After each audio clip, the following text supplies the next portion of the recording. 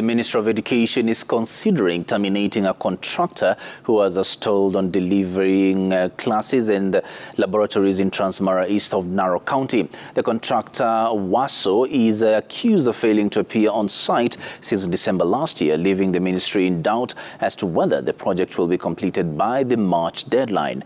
The National Project Manager for Secondary Education Quality Improvement Project has given the contractor 2 weeks ultimatum to prove his deliverables or lose the entire contract. The SEQIP project, which has been funded by the World Bank, is set to benefit 561 schools across the country in form of classes, laboratories and toilets. We have about 7 contracts that are above 60%. We have about 13 contracts that are between 40 and 60%.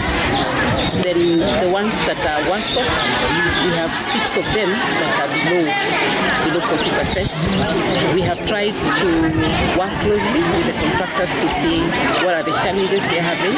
But the contractor is promising that by next week, we are likely to have a few sanitation facilities complete and ready for commissioning. So we are hoping that it will happen. If it does not happen this term, then it will be a disservice to this community. When I looked at most of them, it's like the quality is quite good. They look good, only that some of the sites have been abandoned for some time. So the quality could have been interfered with by the weather conditions.